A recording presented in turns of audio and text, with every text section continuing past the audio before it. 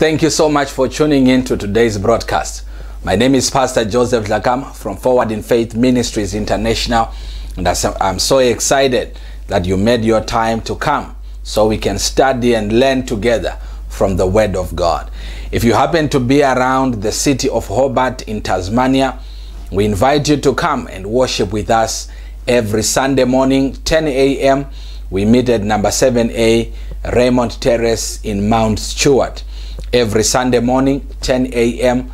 at number 7A Raymond Terrace in Mount Stewart. Come, you will surely be blessed. Now, before we get into today's word, shall we just pray? Dear Heavenly Father, in the name of Jesus, oh, how we thank you, how we bless your name for yet another opportunity of studying and learning from your word, hearing your voice. Speak to us by your Holy Spirit. Encourage us, build us, instruct us in your ways, and take all the glory for all that you will do in this broadcast. In the name of Jesus Christ we pray. Amen. Amen. And if you haven't as yet subscribed to our YouTube channel, please just hit that subscribe button, hit that notification bell. Make sure you don't miss any of these broadcasts. They are intended to equip you, to challenge you, to motivate you to live the kind of life that God wants you to live. And that's nothing else but life in abundance. There is a life that God intends his people to live.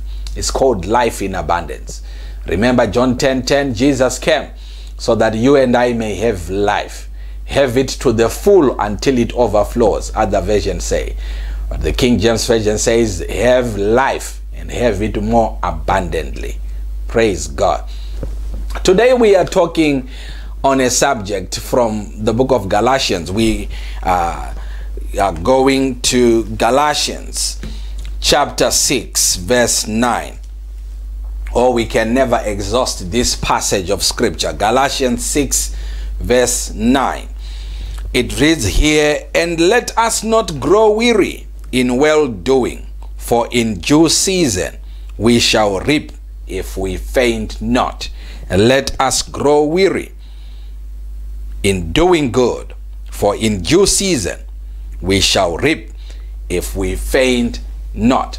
Now, we touched on this scripture in another broadcast, talking about hanging in there, not quitting. And let's continue on the vein of holding on. Don't lose heart. Don't lose heart. That's the title of this sharing. Don't lose heart. The scripture here is encouraging us and say, don't grow weary. Don't get tired. Don't lose hope in doing good, because in due season we shall reap if we do not faint, or if we do not give up. This is a very encouraging scripture. Many a times when we are on a journey towards an intended goal or destination, the temptations to quit, the temptations to give up are so many. And we said in the other broadcast, when you are tempted to quit, it's not a sign. It's not because you are on the wrong path. Even when you are on the right path, when you are on your God-given assignment, when you are on your God-given mandate, it's possible to be tempted to give up. It's possible to be tempted to quit. Even when you have put on resolutions and decisions that I want to live this way, this is beneficial for me, this is good for me, I want to be exercising, I want to be studying, I want to maintain a good relationship with my spouse, with my children. Even when you do those kind of things, it will not always be easy. The temptations to quit, the temptations to settle for the less will always be there. But the scripture is encouraging us here, don't grow weary in doing good. So don't lose heart. In your doing good, don't lose heart. Don't lose your passion. Don't lose your zest in doing good. Winston Churchill said, success is moving from failure to failure without losing enthusiasm, or without losing your passion, without losing your heart, when you manage to move from one setback to the other, from one hurdle to the other, from one challenge to the other, but you still maintain your vigor, you still maintain your passion, you still maintain your heart in it, you are a success. You are a success. Now, why is it important that we do not lose heart in our endeavors? It's true that when we are on a journey to achieving, good things don't come cheap and they don't come just quickly. When you have given yourself to indulge in building a healthy home, a healthy relationship, a healthy body, whatever it is, a beautiful career, it does not come cheap. It comes with a lot of investment of time and effort. And because it takes time, the temptation to quit comes a lot of times. But you have to know that when you hang in there, when you don't lose your heart, when you keep at it, when you keep working on it, you increase your chances of achieving that which you want to achieve. There is what they call the law of averages. The law of averages tells us that when you keep working on something, the longer you do it, the more you increase your chances of achieving what you want to achieve. When you keep working on that goal, when you keep working on that dream, when you keep working on that vision, you are increasing your chances day by day of getting to that gold vein, of hitting that landmark. Oh yes. So what's the word? Hang in there. Don't give up. Don't give up. And the main reason why you ought to hang in there, the main reason why you ought not to lose heart, is because there is an anticipation of a turn of events tomorrow. That anticipation, that looking forward to a change of things tomorrow should keep your momentum, should keep your passion high to say things will not remain like this forever. So I will keep holding on. I will not lose heart. I will not lose my passion. I will keep working at this because tomorrow is going to be different. We have to understand that there are times and seasons to this life. Every day is not the same. Every month is not the same. There are times, there are seasons. So when you want to enjoy in the next season, you have to do the work in this season. Oh yes. Let's show a scripture here. God instituted times or seasons. Let's check in Genesis chapter 8 here. Genesis 8 verse 22. Genesis 8:22. Hear what the scripture says. While the earth remaineth, seed time and harvest, cold and heat, summer and winter, day and night shall not cease. So as long as the earth remains, there will be seasons. There will be a change of seasons. As long as the earth remains, there will be seed time, there will be harvest time. There will be cold, there will be heat. There will be summer, there will be winter. There will be day and there will be night. Now it will be naive to think that all life will be winter. It will be naive to think that all the days of my life will be night. No, no, no. God has instituted seasons. So we are saying, because the season will change, hang in there.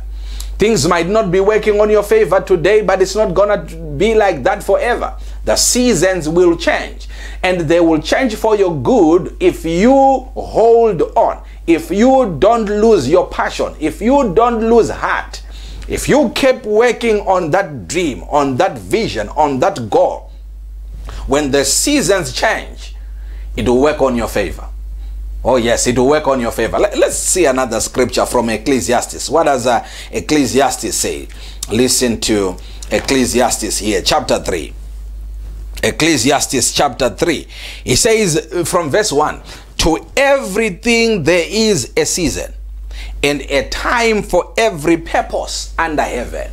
To everything there is a season. Do you see that? There is a season. So by understanding that there are seasons, we do the preparatory work before the seasons come. Oh yes. You see, when the time to plant or the time to sow comes, and that's when you start preparing the field, you have missed it. You have missed it. The field is prepared well before the season. When the season of sowing comes, you have to start sowing.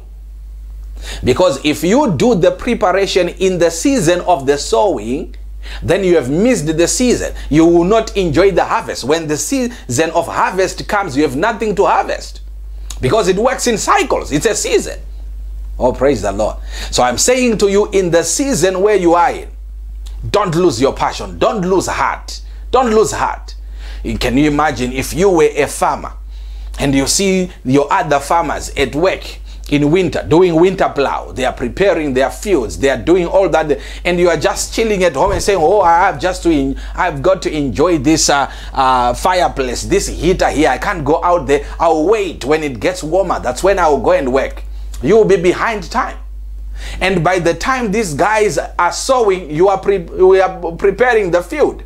By the time they are harvesting, you are sowing. So you are behind in seasons. And actually, if you are behind in seasons, the seasons won't work on your favor. They won't work to your advantage. Oh yes, we are saying today, don't lose heart. Don't lose your passion. Don't lose your vigor. The seasons will change. Keep your passion alive. Keep your desire, your hunger to achieve alive. Continue to be passionate. Continue to work on that dream day in, day out. Continue to work on that dream. The scripture concludes by saying, in due season, you will reap. Remember, we said, when you move from one hurdle to the other without losing enthusiasm, then you are a success. When you move from one challenge to the other, when you move from one hurdle to the other without losing your enthusiasm, you are a success. Why are you a success?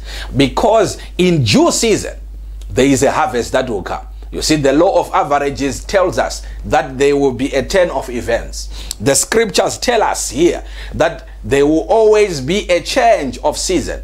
It's not going to be night all the time. A day will come. It's not going to be winter all year round. No, summer will come. It's not going to be planting and sowing all year round. No, a harvesting season will come. So the apostle says here, in due season, we shall reap if we do not lose heart, if we do not faint. Let's close with a scripture from the book of Psalms. I love this one. Psalms 126. Psalms 126. Verse number 5. I love this. Listen to this. 126 of Psalms, verse number 5. It reads, they that sow in tears shall reap in joy. They that sow in tears shall reap in joy. Listen to verse number 6. It says, he that goeth forth weeping, bearing precious seed, shall doubtlessly come again with rejoicing, bringing his sheaves with him. Oh, do you see that? So this person here, he is sowing in pain, in tears. Things are not well. It's not comfortable. It's painful. Things are tough. But they are going there. They are sowing. They are doing all the effort. They are putting the energy. They are putting all the effort. They are taking the time to do what is supposed to be done. Yes, verse 6 says, they go forth. They sow weeping. They sow crying. But they will doubtlessly, they will come back and they will be holding their harvest with joys. It will be all smiles when it's harvest time. The word today is don't lose heart. The time for harvest will come. Keep investing. Keep working hard. Keep putting effort. Keep working hard on that vision, on that dream, on that marriage, on that relationship, on that child. Keep putting effort. Don't lose heart. A time of harvest will come. Things will turn around. Praise the Lord. God bless you so much. We pray that you have been blessed. We encourage you to share the broadcast with your brethren. Make sure they are being blessed just as you are being blessed. Shall we pray as we close? Dear Heavenly Father, in the name of Jesus, oh, thank you for reminding us that we ought not to lose heart. We have to keep holding on. We have to keep working on this. And thank you for the assurance in Scripture that the seasons will change and we'll come back rejoicing of all our labors. Thank you, Father. Bless your people, and thank you for the grace upon each and every one of us. The grace to keep holding on, the grace to keep pushing, the grace to keep going forward. In the name of Jesus we pray. Amen. Amen. God bless you so much. Till we meet again in the next broadcast, keep living life in abundance.